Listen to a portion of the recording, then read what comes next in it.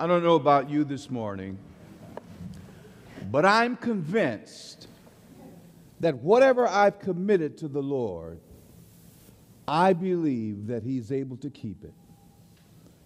I've committed my soul to the Lord.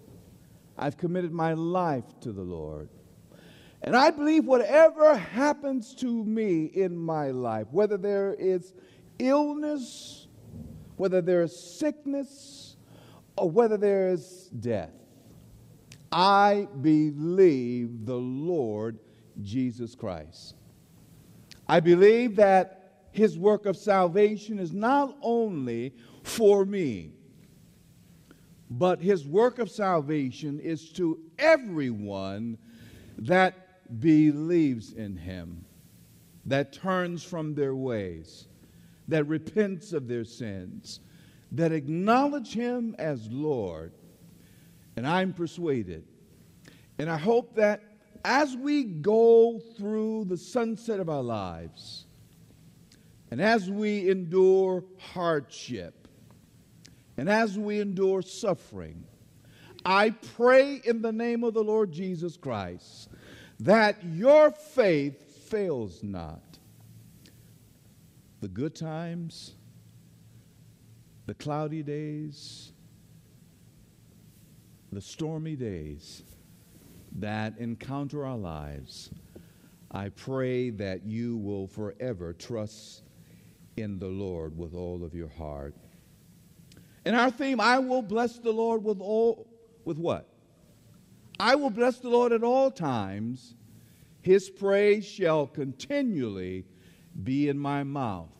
You're going to hear that every Sunday that I speak, because I want that ingrained in our spirit, that whatever happens in our experience, that if we will turn and bless the Lord, we bring the presence of God in our situation. I want to talk to you a few minutes about the blessing of suffering. Well, that's a twist, isn't it? How can suffering be a blessing? I trust that in these few moments, your minds will be clear of how suffering is a blessing from God. I'm finishing up in our journey through James. Someone asked me last year, are you going to finish? I said yes. I don't like to leave people hanging. Our text is found in James 5, 7, and 12. This is the New King James Version. It may differ from the one that you are looking at.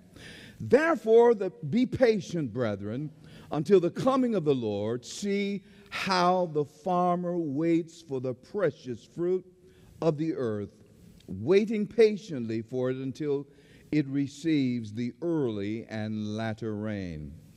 You also be patient, establish your hearts, for the coming of the Lord is at hand. Do not grumble among one another and against one another, brethren, lest you be condemned. Behold, the judge is standing at the door. My brethren, take the prophets who spoke in the name of the Lord as examples of suffering and patience. Indeed, we count them blessed who endure.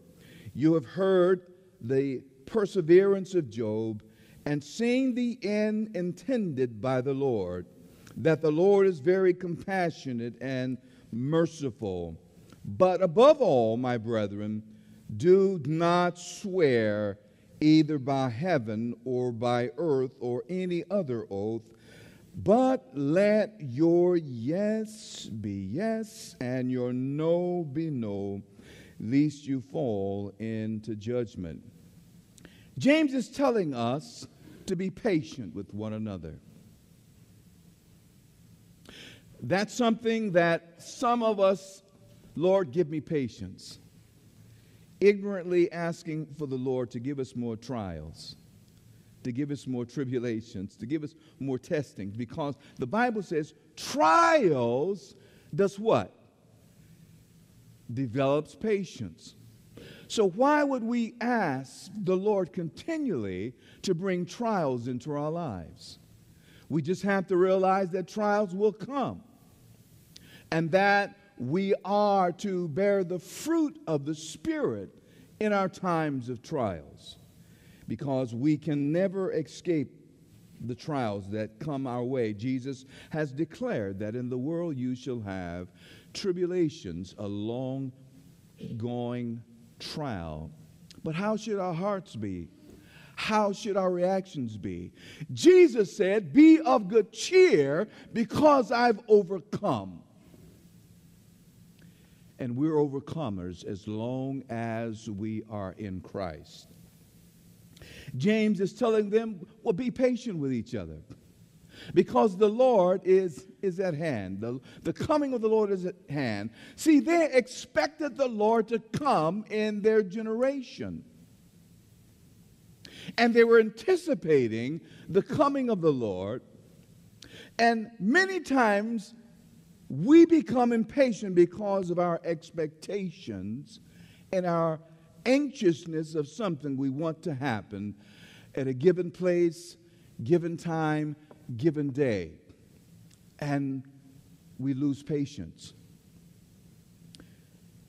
Living in a micro-age world makes it increasingly difficult for us to be patient. Hello. I don't know if you noticed that. Yeah. Remember, before the microwave came, there was the little dinners that we had in aluminum foil, and we placed them in the oven for them to be consumed by us. Now we take the meal and we place it in a microwave for a couple of seconds, 60 seconds, whatever the case may be. We want it when we want it, when we want it. I remember back in the 80s, or it could have been the 70s, they had gasoline lines. Remember that? The odd day and the even day. And we had to wait. But there were some that did not want to wait. And they jumped in front of the others that were waiting. And yes, fights broke out because people were impatient with one another. We pray and ask God to save our family members or heal our loved ones. And it's not a guarantee that we're going to see it come to pass.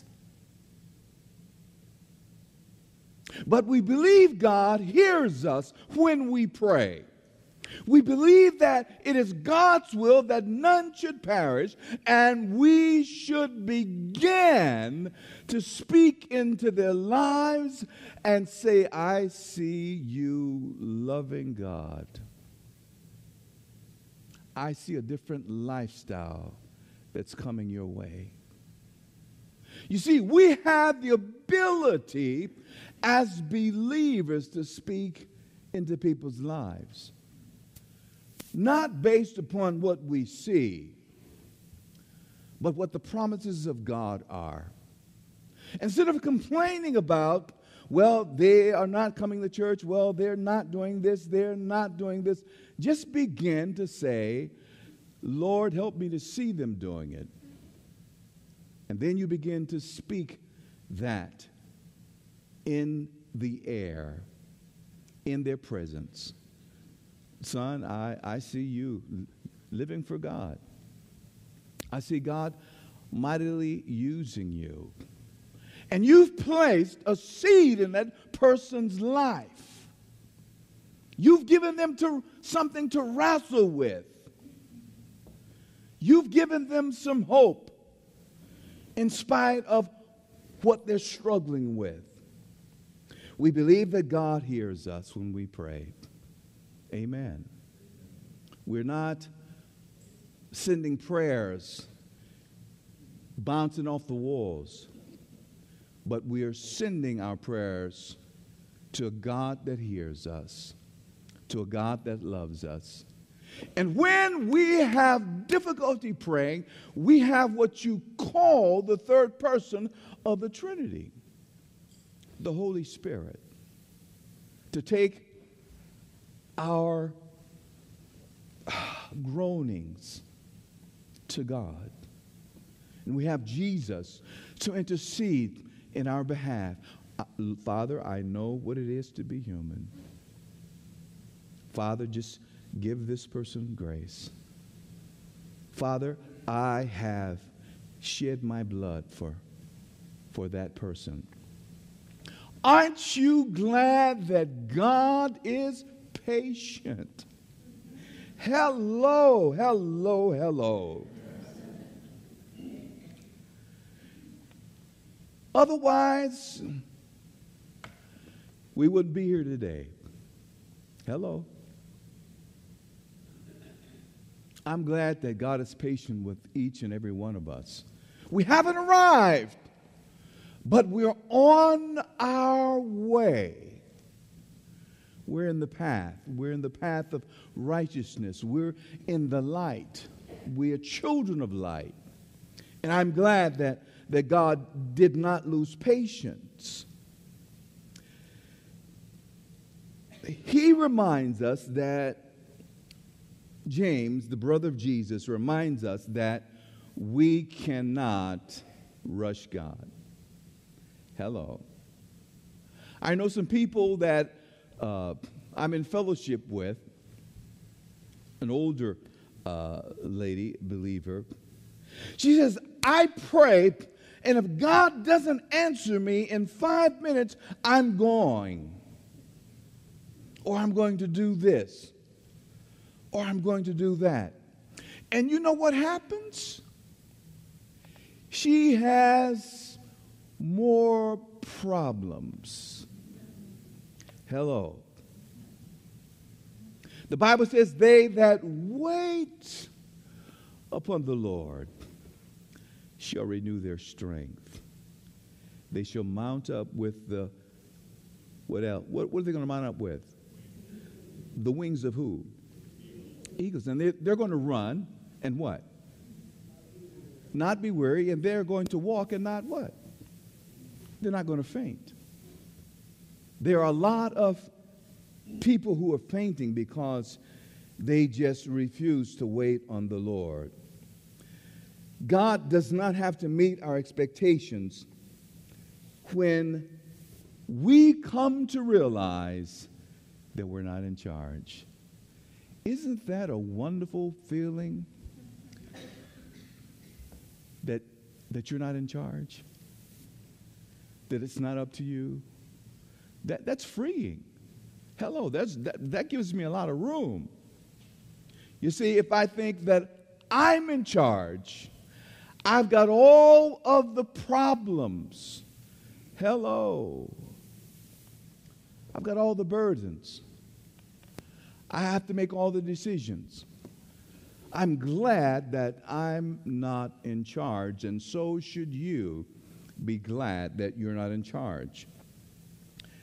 There are people who make a practice of trying to control by manipulation and demands placed upon time, events, and others. First application, God is never in a rush because he is working out all the details. You know, sometimes we feel like we got the plan. We have the details. We have the answers. You see, God does not move until there is a fullness. If you have read your Bibles, you understand that God moves in the fullness of his time. Not in the fullness of our time, but he moves in the fullness of his time. So therefore, we have to wait patiently upon waiting for the Lord. Trials are necessary for us to develop our patience and trust in God. Trials is something that we would never choose. We don't get up in the morning and says, Lord, give me a trial. Hello. We don't ask one another, could you give me a trial, please? That's something we don't look forward to. Hello. But trials are necessary to determine where we are in our faith. You see, we can say one thing, we can do another thing.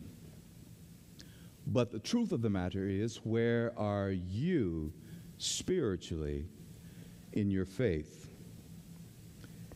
Trials are necessary. We could never expect or choose the complications that are appropriate for the development of our patience. One of our problems is that we live in a time-sensitive society. We want it. We want it when we want it. We want it wherever it is or whatever it is.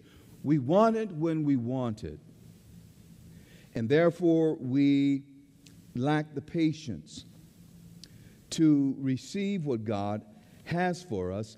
And the problem is that we run ahead of God. God has to work out every detail. See, the details that he's working out is probably us. You see, the Bible reminds me that there is some stuff and there is some things that Jesus wanted to reveal and say to his disciples, but they were not ready to receive it. And I know this to be true today, that God wants to do things for us, but we are not in a position spiritually to receive what God desires for us. So God has to wait patiently upon us until we get to that point, until we get to that place. And when we get to that place, God is able to bless us. You want to be blessed? Learn to wait on the Lord. You see, waiting is not just sitting with your arms folded. Hello, I'm going to wait right here till the Lord comes, till he answers my prayer. I'm going to wait right here. No, when you go to a restaurant, there's a waiter. And the waiter comes to get your request. Hello. And to serve you. And to wait upon you. So as a waiter, as we who are waiting on the Lord, we serve. We get requests. Well, on my menu today, would you pray for this? Would you pray for that? I need the Lord to do this. I need the Lord to do that. So we're waiting on one another. We're bearing with each other's burdens. God has blessed us in heavenly places. I tell you, there's nothing like the God we serve. Patience is required both by the parties who are giving and the party who is receiving. We expect people to understand that we need more time while we require from them less time. Hello. By exercising patience, it helps us to bear one another's burdens. Galatians 6 verse 2 says, carry each other's burdens, and in this way you will fulfill the law. Carrying each other's burdens.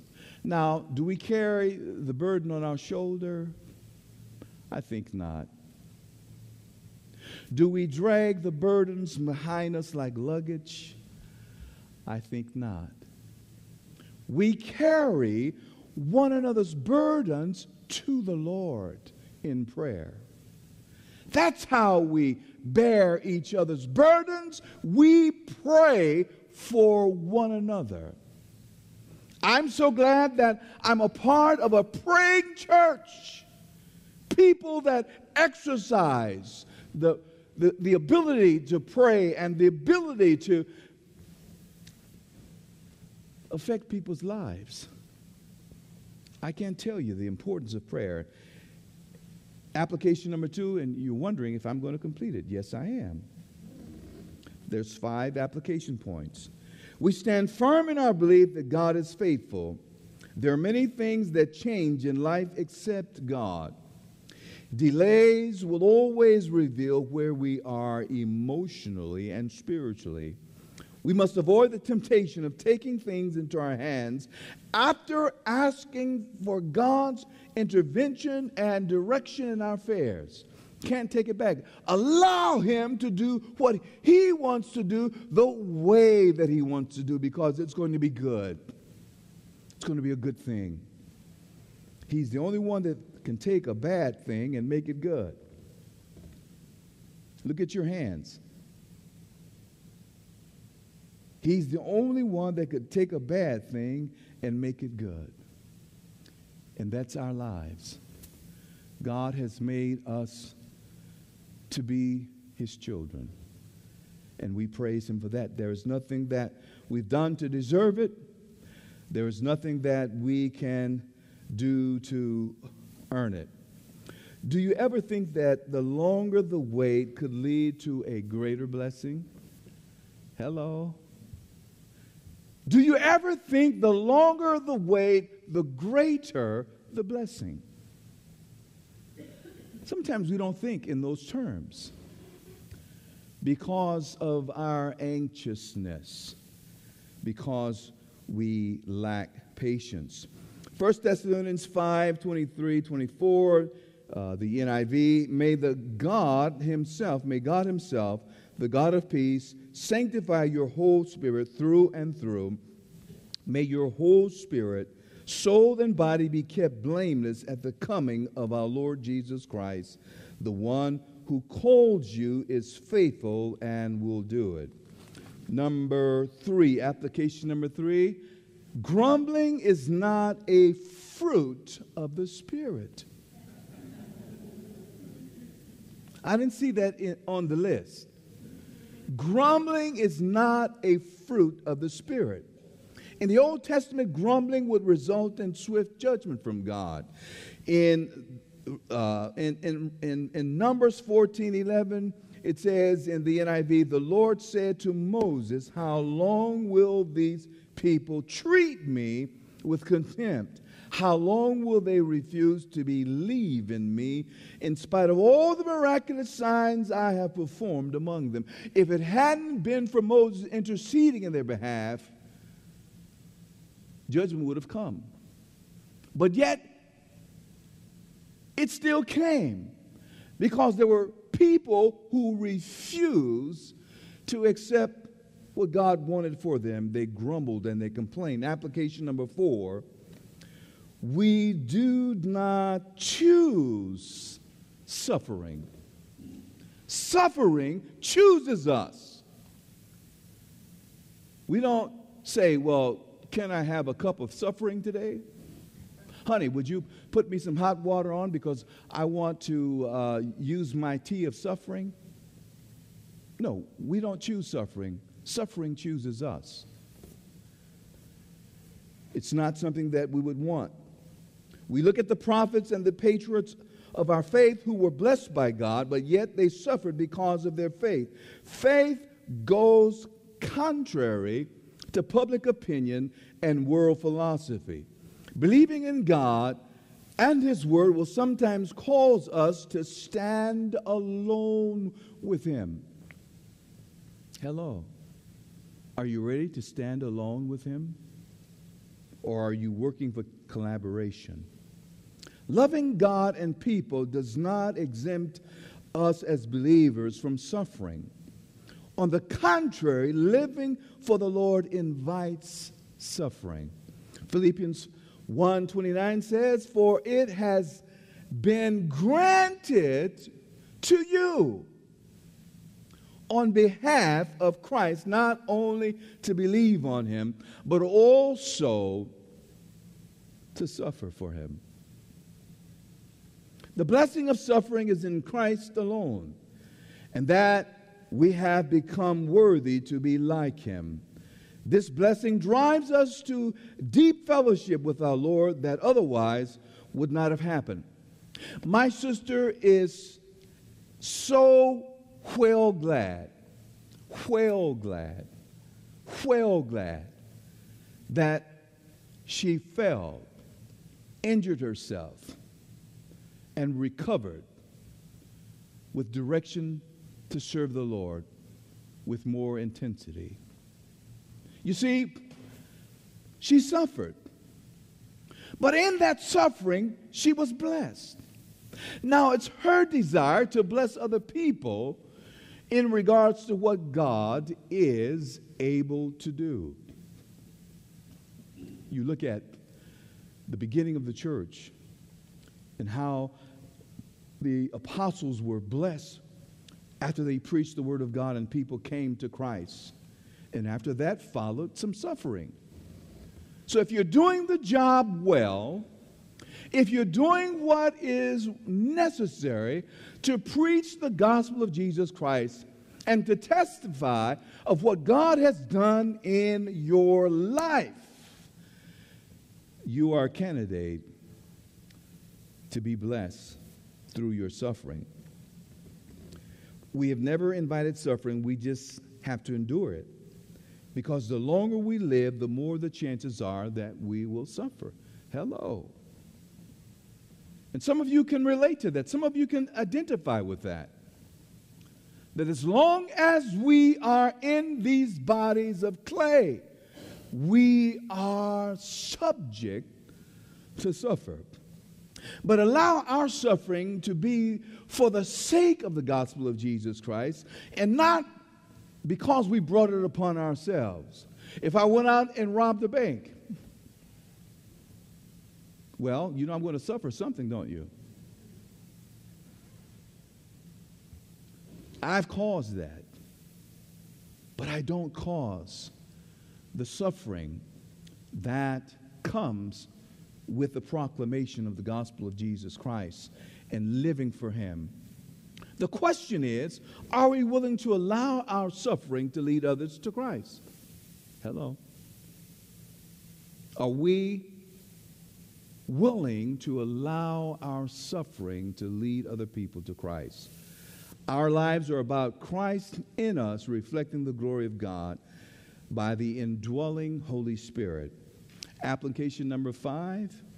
Praise God, praise God. I know you're praising the Lord now, because I understand these chairs that you're sitting in. They're not very friendly. They speak to you. Get up. Get up. Application 5, we never are to swear an oath. People and politicians alike will swear an oath knowingly that they will never fulfill it. James is reminding us that Jesus said in Matthew 5:33 through 37 about making vows that we cannot keep. I remember growing up when kids used to swear on their mother's grave. Hello. You see, in that day, they sweared about everything. I swear to the mountain. I swear to the earth. I swear to my field that I'm going to do this and do that. And if we swore about anything like that, if we made an oath about anything like that, guess what we were doing?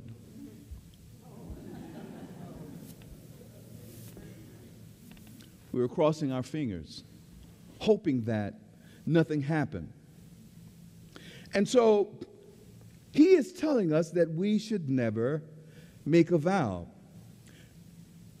What happens when we make a vow to one another is that when we don't fulfill the vow, when we don't fulfill the obligation, when we commit ourselves to something and something happens and we don't fulfill that commitment, it destroys trust. Hello. I don't know if you've ever experienced this, but it destroys trust. So James is saying, so that you will not get in that predicament, it is best to say, if the Lord wills. We make commitments, but we never add that if the Lord wills. You see, because it's all about Him willing it and not us doing it. And so if you want to maintain a relationship with one another, please make a practice of saying, if it's the Lord's will, because we have no power to make things happen. We have to allow God to do what He wants to do in spite of those situations. He may want to redirect us. So if we say, if it's the Lord's will, we may disappoint the person, but we've already qualified our statement in regards to say, if it's the Lord's will. Here are 4 points to ponder in your heart this week. Am I allowing my anxiousness to cause me to be less tolerant with one another? Have I been complaining and not trusting God? Do I make commitments and look for a way out? Am I prepared to suffer for the sake of the gospel? Am I prepared to suffer for the sake of the gospel? Father God, we are so grateful for your loving kindness and your tender mercies. We bless you and we praise you for the keeping power of your Holy Spirit. And Father, we pray that as you look upon us, as you look upon each individual, that you may see your image, your reflection. Father, we know and realize that it's not enough just to believe, but that we must be willing to suffer for the cause of Christ and the spread of the gospel. In Jesus' name we pray. Amen.